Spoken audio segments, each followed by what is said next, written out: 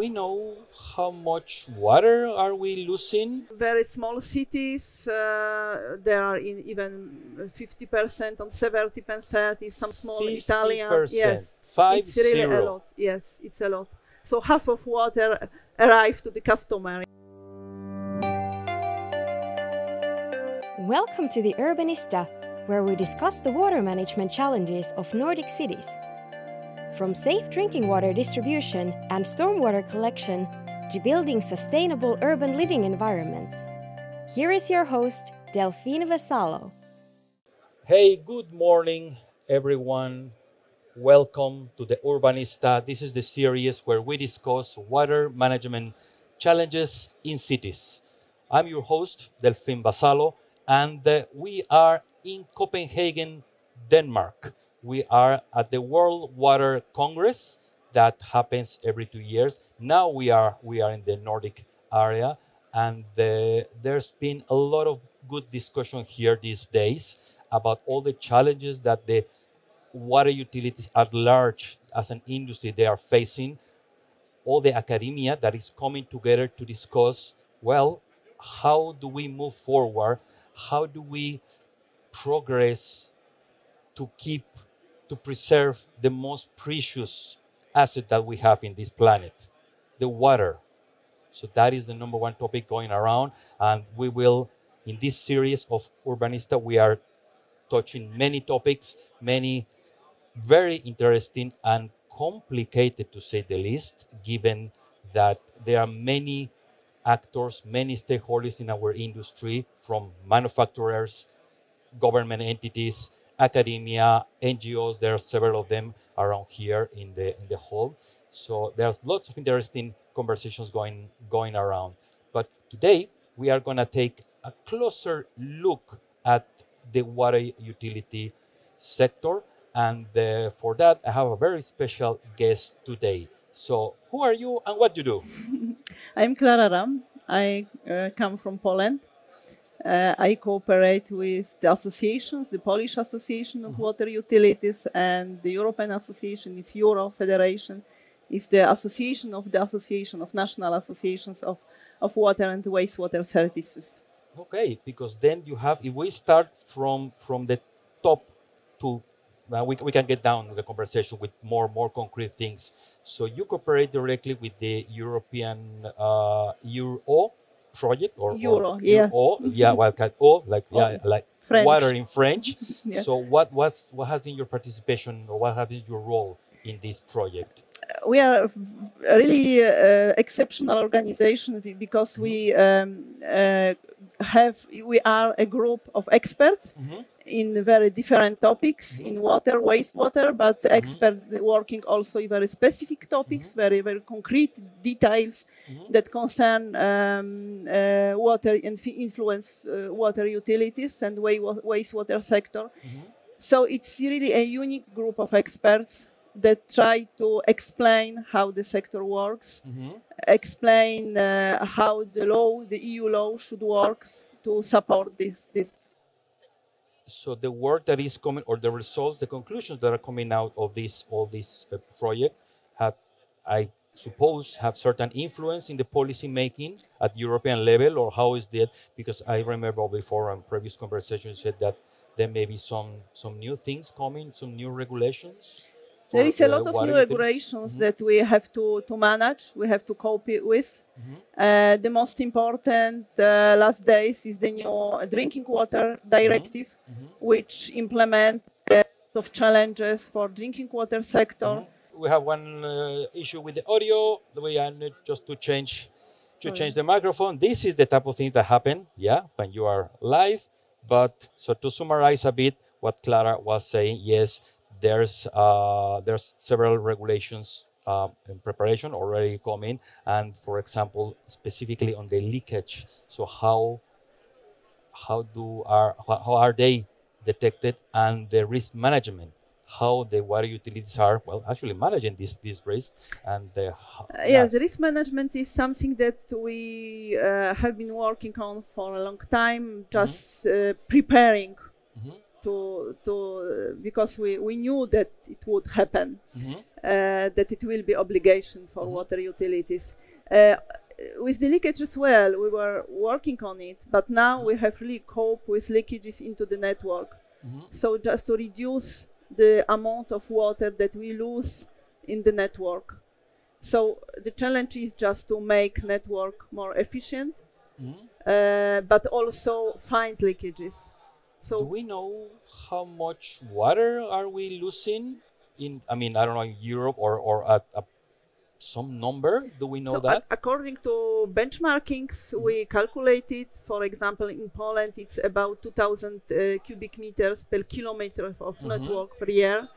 But it's also in percentage. So Denmark is really a leader. They lose really, they are expert very low, on it. Very low percentage. Yes, very low percentage. So the limit is, I don't remember, but it's about 10% of 10% water loss. Of the of water lost in the network. But still, if it's still 10%. I don't know if we take it to in absolute numbers. There's a lot of cubic meters. I mean, and you mentioned, okay, Denmark is in a very good place. They are like, the forefront, and with the 10%. There may be another countries that may not be doing that well, but I can imagine that is 15, 20%, and I mean, more alarming even things. In very small cities, there are even 50% and 70% in some small 50%. Italian. Yes, 50. It's really a lot. Yes, it's a lot. So half of water arrives to the customer, yes, and half is just lost somewhere. So there are challenges that we have to manage.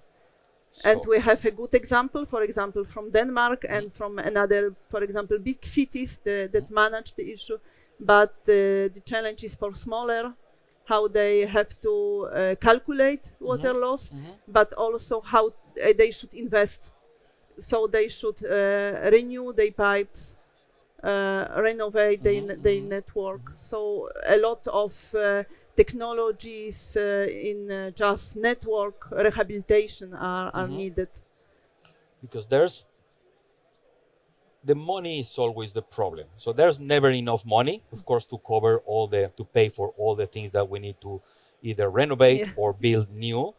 But I'm trying to figure out, if we do some numbers, like we are losing half of the water. So how much money is going to the trash versus, okay, if we do a significant amount of investment, hey, I guess that would be compensated. But I guess that's a lot of numbers. But have you heard from the utilities or the municipalities? Have they been in this type of number crunching exercise? So the first thing is just to calculate, just to know. If you don't know, you cannot react. Yes, exactly. So you have just to learn about your network, how much water do you lose and where it's lost. And another thing are just to fit the network. So to check, for example, water metering, how you meter, and if water meters are really fit for purpose. And after, you have care about your network, about the pipes, so about the material you choose. You have to check the age of pipes, if they are old, and you have just to replace them. So there is a lot of small factors that make the knowledge, and after you can prepare a program. Do we know, or is there any data anywhere, I mean, at the European level, about the average age of the networks? There are some benchmarkings, and for example, in Poland, we have pipes that are more than 100 years old. But sometimes they are not as problematic as, for example, pipes that were built in 1980, because it was time of let's say, communism, yes, and also they were not well done. So there was problem, not maybe the quality of material, but also how they were placed into the ground, and it's a problem. So they are more problematic. They are about 40 years old, but they are more problematic than older So it's not only the age of any given area or infrastructure piece, but material and also just human work, the quality of workers, because they work on it. Those that are 100 years old, well, I can imagine that most likely they are not made in plastic, they are made on concrete, or I don't know what they were using 100 years ago. So they are some steels or some materials that the network was done from them, but they are not as problematic as younger network. So the material is very important. How to choose the material for the network and really how to place it. Or the durability of the material, that's a very important thing. But you mentioned also that there may be certain works that are not that old, just made 20 years ago or 30 years ago, and those are the ones that are creating some problem. Is this maybe the design, the planning of that at that point?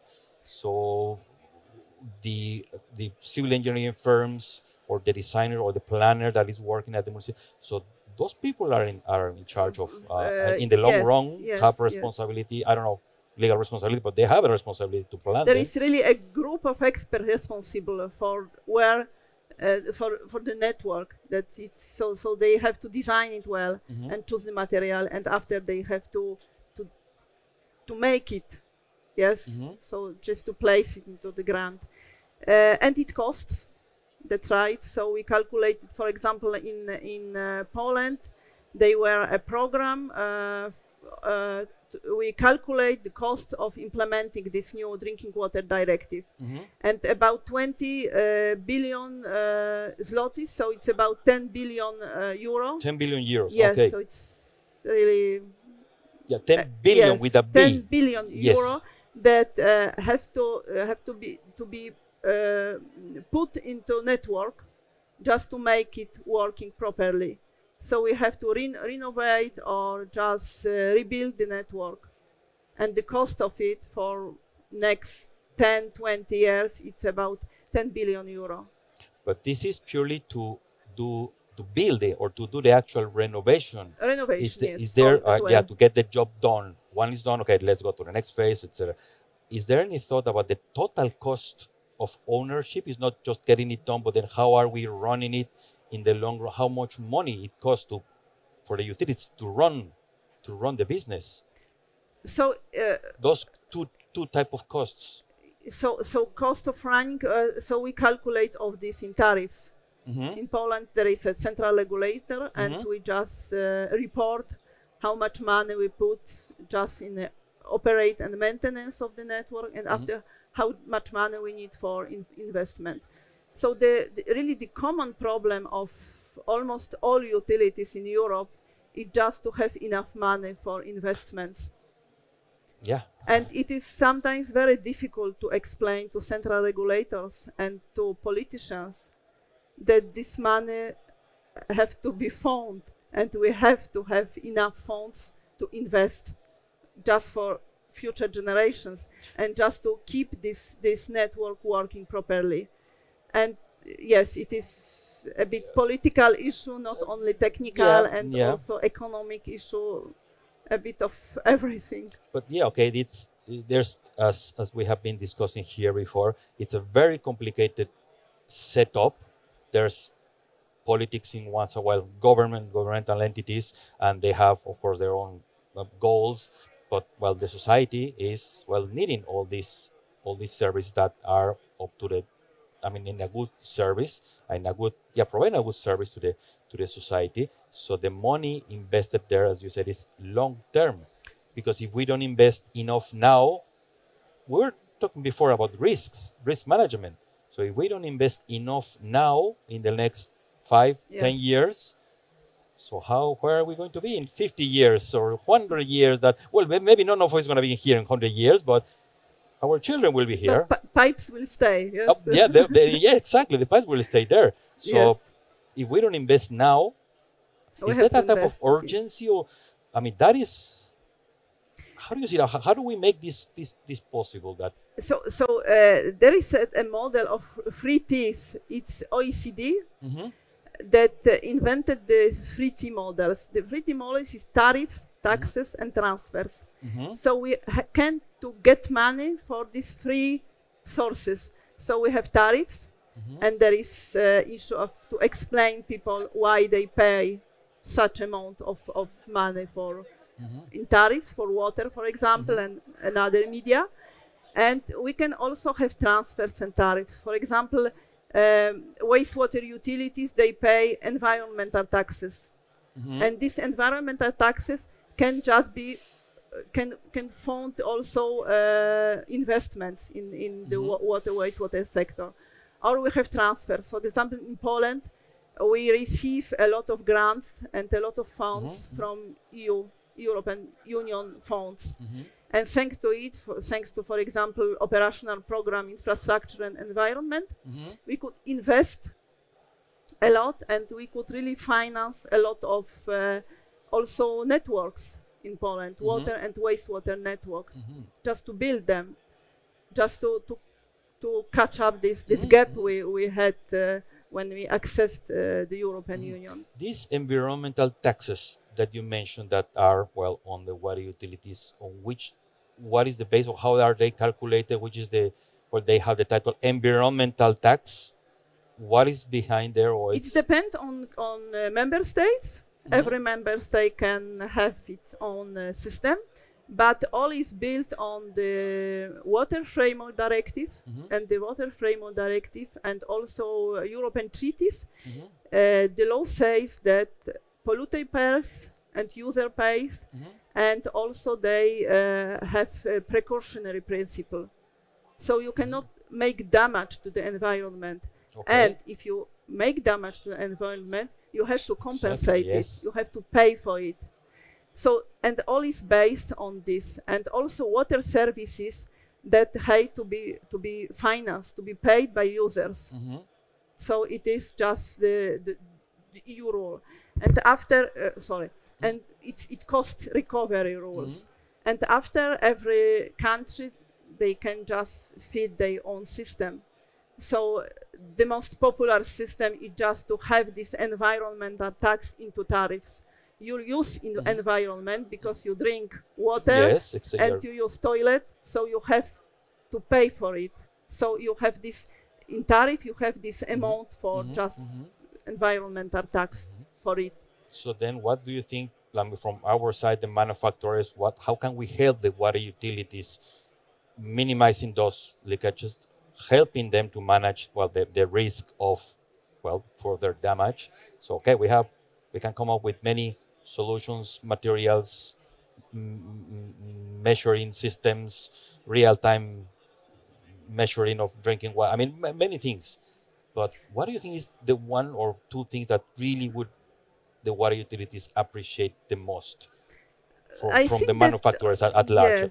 So I think that all these rules that are in circular economy, which is very wide system, but we have to invest in sustainable materials, and that they will stay. For example, when we invest in pipes, we have to be sure that they will stay for a long time, that they will work properly, that they will not have holes, so not have leakages. But also I think that a very important role is just reuse, how we can reuse materials. So for example, when we replace pipes, how to reuse old pipes, how to make maybe for this used pipe the new one, just to bring it back to the factory and produce the new pipe. So all that concerns use, I think that it's also challenging for producers, but very important. And also the quality of work, it's very important. Yes, because this whole idea of the circular economy, of course, that's the way to go. And from on one hand, when we have a new product, if we can make it from a renewable material, not 100% like virgin material that comes directly from oil, but integrating some, that is one way of making it, the product itself, sustainable. You mentioned, yes, after the life, the product life, well, ends. So how do we recycle that? But then when or actually we use recycled material that comes from somewhere else into certain pipe, that pipe still needs to comply with certain quality standards and certain parameters. Of course, no, we cannot just use them for anything. The use of recycled, we have been hearing that there's this perception that if it is recycled equals second-class quality. No, it doesn't comply then with the standard and kind of. Have you heard anything about that? Or you're right, but it's the third challenge for producers, just education.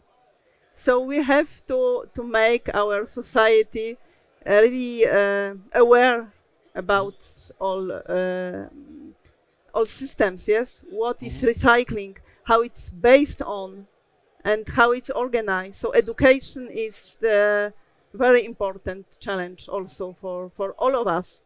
Well, that's the purpose. That's what we want to run this series of videos. So to listen from the different people around in the industry. How can we communicate and educate each other? We also are learning from the manufacturing side, and what are the common beliefs that may not be true, and what is actually the reality. Always the money topic. You were talking about the environmental taxes, all the expenses, all the costs that the water utilities need to need to incur. What about the end consumer?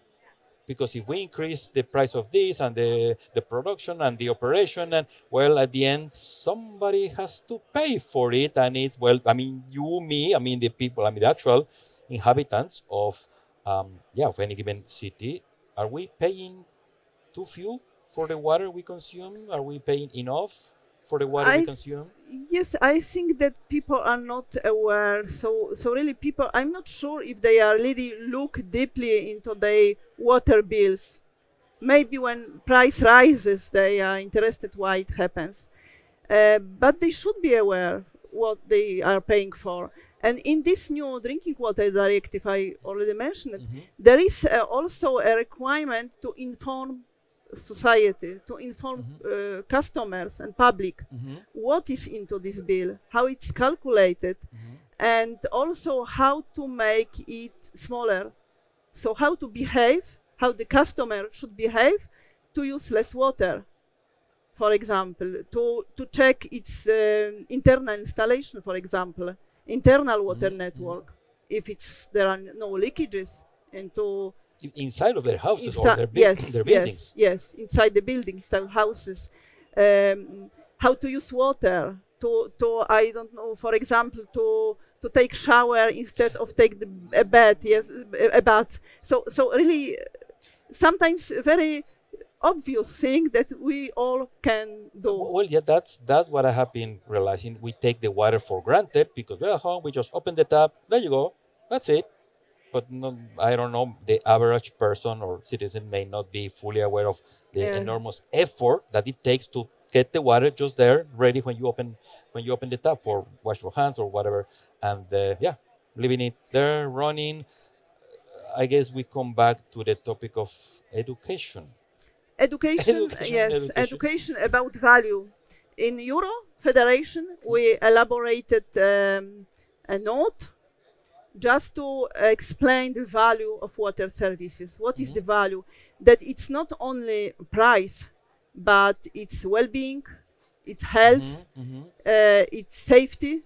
So all these that you get from water services that you receive, and it's all makes it that it's very valuable services, not just only pay for water that runs from tap, but this water is safe. You can drink it and you will not be sick. Yes, so it's the value. You work in city, for example, Copenhagen is a perfect example of a sustainable city. There is a lot of water everywhere, and you feel comfortable. It's well-being, which is difficult to just calculate how much it's worth. Your water. It's something that it's it's also a value of water services. And what about Poland? What's in your view? Who is doing it well? Who's in which city, or I don't know? What is the situation in Poland in terms of a good operation of the water network, and well, maybe the people, the citizens of that any given city? Who should we look for example to have an example European in Poland? trend. Maybe it's all in the world the same, that bigger city can do more. So bigger city are leaders, let's say. And in Poland as well, we have the capital is Warsaw, but also Kraków, Wrocław, Gdańsk. There are cities, they really work to make the services better and better. There is also a lot of smaller cities, they manage very well. But also there is really a lot, I don't know, thousands of very, very small municipalities that really have to cope with day-to-day work, and they have no money and resources and competences just to make a perfect system. So, and they need help, and we are really trying as the Polish association and also within EurEau, we will also discuss how to help them, very small water utilities. When you ask about sustainable cities, I think that a good example can be Gdańsk. Gdańsk, it's really a sustainable city, so I invited my colleague from EurEau just to visit Gdańsk. But there is a lot of also smaller cities that they manage. With cooperation with the University of Economy of Kraków and also Arcadis company, we also prepared the Water City Index. Water City Index is an index that shows all Polish cities how they manage with water. And there is, every year we publish this Water City Index. There is a winner, and we just show. So it's open. Yes, transparent as well. Yes, open, transparent, and you would like also to invite European countries, European cities also but this to is participate. a specific thing that you are doing only in Poland? Yes, it's our Polish product that we started to do 3-4 years ago. We still make it better thanks to people from University of Kraków, and we next year we would like to invite European cities also to participate in this Water City Index. Yes, I guess. Exercise.